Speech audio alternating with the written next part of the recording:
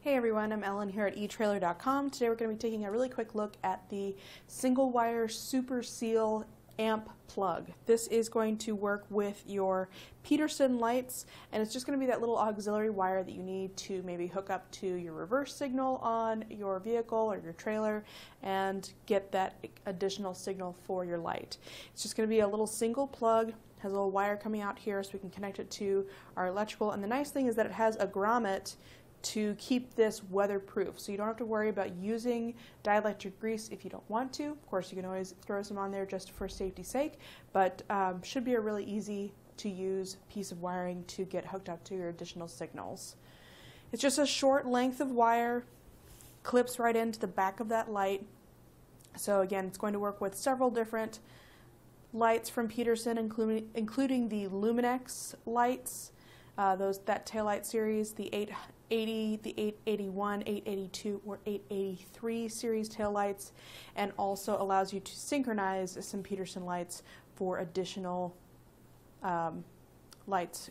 You can find those here at etrailer.com. We'll have a complete list of the series that this works with on the product page here at eTrailer, so check that out so you can match it up with your lights if you already have them, or you can find them right here at etrailer.com if you don't already. So again, here's going to be that grommet, provides that really nice seal, so it eliminates the need for any dielectric grease, which can be kind of messy and greasy and get all over the place whenever you're hooking up and unhooking lights. Of course, like I said, you can throw a little bit in there. It doesn't hurt anything to have a little bit of dielectric grease to keep out any water, dirt, and debris, but this should do a pretty good job of keeping out anything from getting in there anyway. So if you want to be doubly safe, that's up to you, but not necessary. Now the length of this wire is going to be roughly 7.5 inches long. So with the plug, that makes it about 8 inches long overall. About 8 inches long there. It is made in the USA.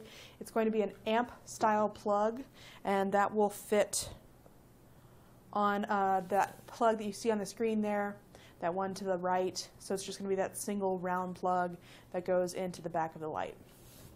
That's pretty much all there is to it for this single wire. I hope this video has been helpful in deciding if this is going to be the right piece for you. Should make wiring this light up really simple. So thanks for watching.